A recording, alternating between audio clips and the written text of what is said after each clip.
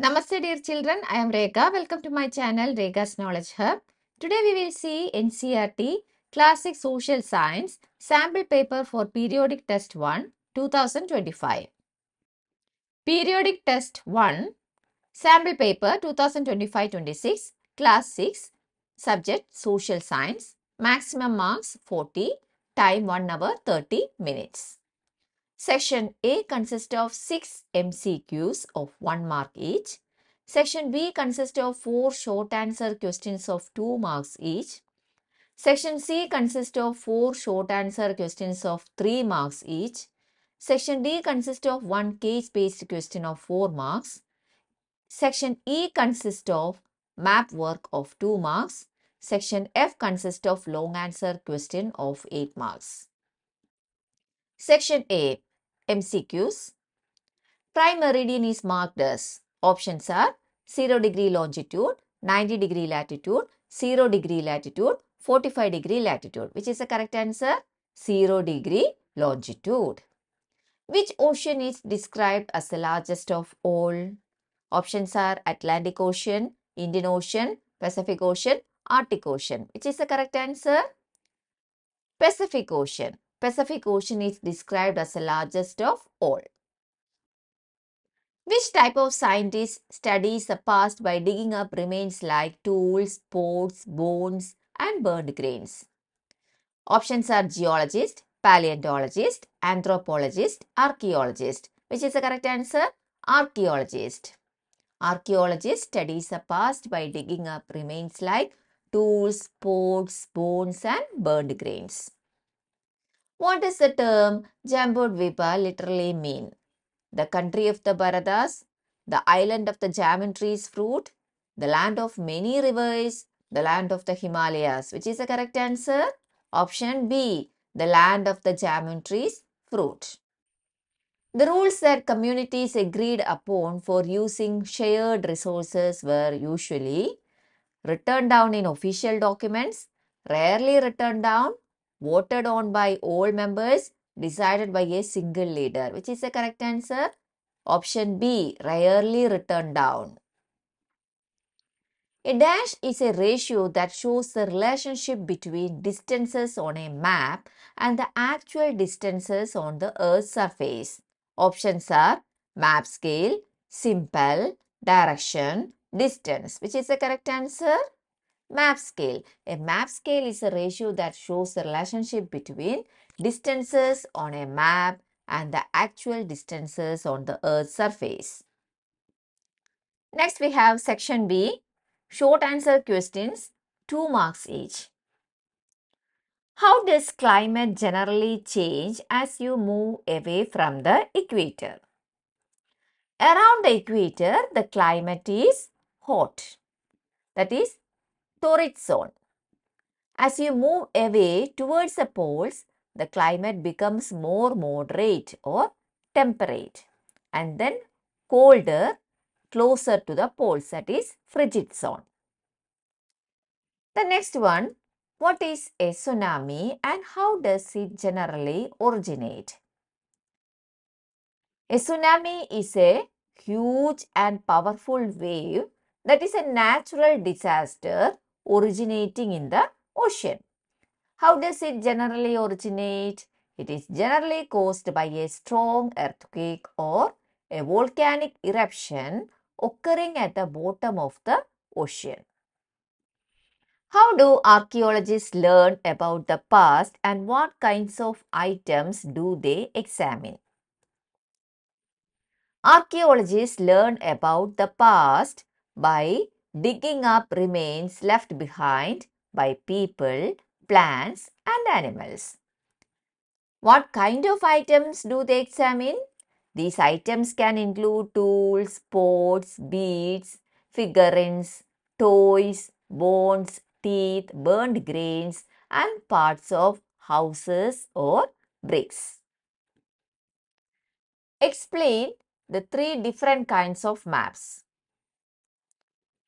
Physical maps. Physical maps show natural features such as mountains, rivers, and oceans. The next one, political maps. Political maps display details like country or state boundaries and major cities. Then third one, thematic maps.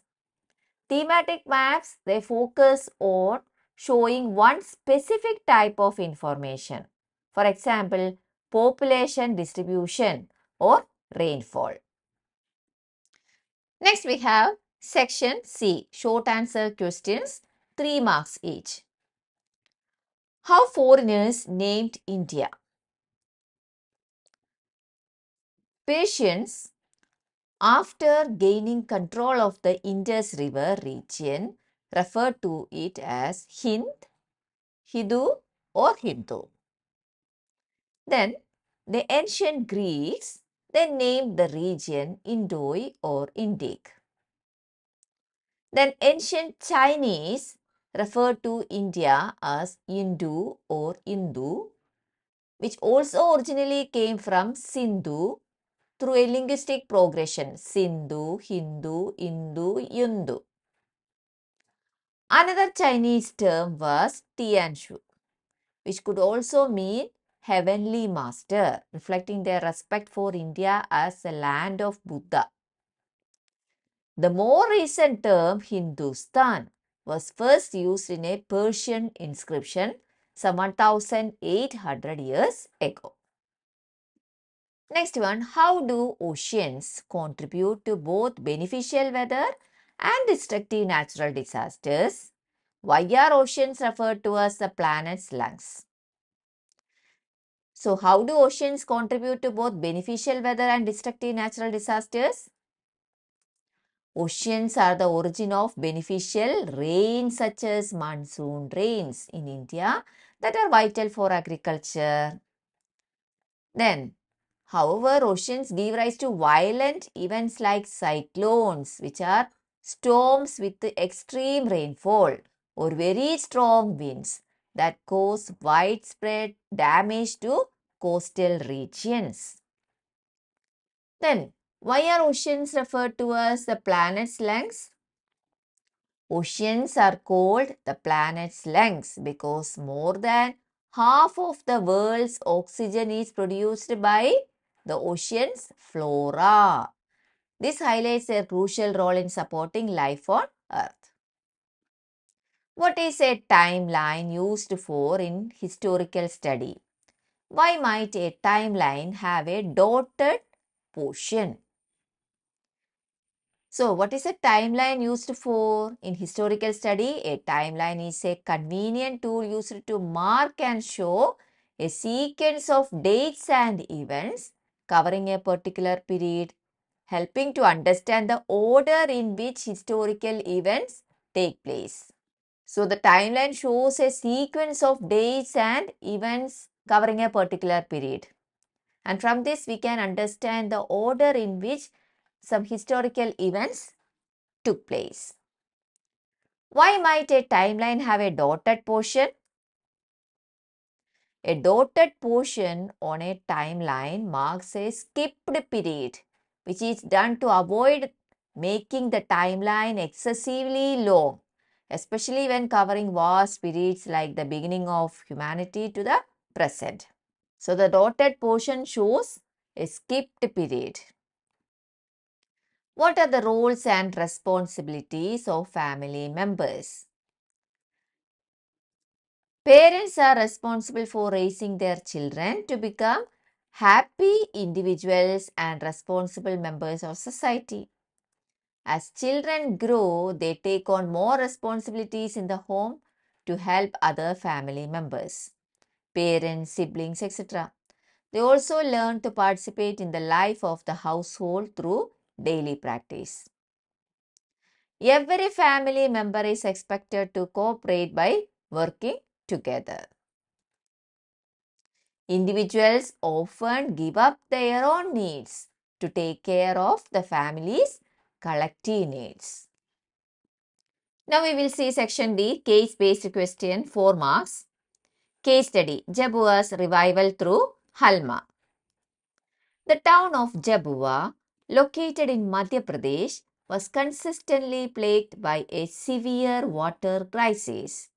impacting numerous villages and their inhabitants. In response to this recurring challenge, the local Bill community turned to their ancient tradition of Halma. This tradition involves people collectively coming together to offer support during times of crisis. Embracing the spirit of Halma, the Bill community initiated a large-scale environmental effort. They collaboratively planted thousands of trees across various villages and meticulously dug many trenches alongside constructing other water harvesting structures. This extensive work was undertaken purely out of a sense of duty towards their community and the environment, with the core objective of the Halma tradition being to serve Mother Earth, and notably no payment was involved for their efforts. What significant problem did the Jabua region consistently face? The Jabua region consistently faced an acute water crisis impacting numerous villages. Which traditional practice did the Bill community utilize to address this problem? The Bill community utilized their ancient Halma tradition, which involves collective support during crisis. Name two specific actions the Bill community took to conserve water. They planted thousands of trees and dug many trenches and water harvesting structures.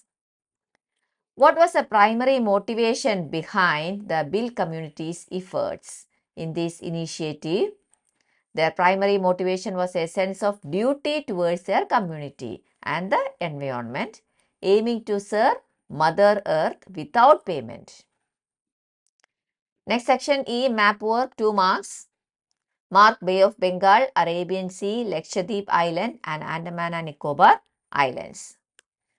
See this map? We can mark Arabian Sea here, Bay of Bengal here, Lakshadweep Islands, Andaman and Nicobar Islands. Next we have section F, long answer question, 8 marks. Explain latitudes and longitudes.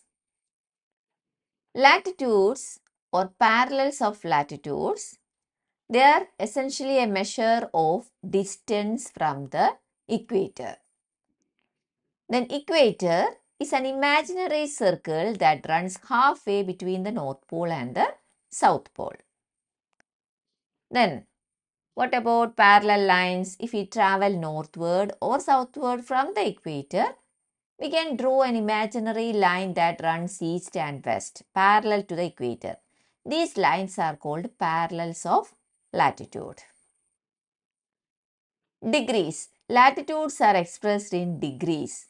The equator is designated as 0 degree, North Pole is 90 degree north, South Pole is 90 degrees south. Then connection to climate. There is a direct link between latitude and climate. Around the equator, the climate is generally hot. It is called a torrid zone. Away from the equator towards the poles, the climate becomes more moderate, that is temperate zone. Closer to the north or south pole, the climate grows colder, that is frigid zone. Then we will write about longitudes or meridians of longitude. Longitudes are imaginary lines that runs from the North Pole to the South Pole, measuring distance east or west of a primary reference line. Meridians of longitudes are all half circles that run from one pole to the other. Unlike latitudes, they are all of the same length. Then, this longitude is crucial for measuring time at different places on Earth. To measure longitudes, a reference point is needed. This is called the prime meridian. In 1884, nations decided that the meridian passing through Greenwich, an area of London in England, would be the international standard. It is marked as 0 degree longitude. Children, thanks for watching. If you like this video, please like, share and subscribe. We will see you in the next video. Thank you.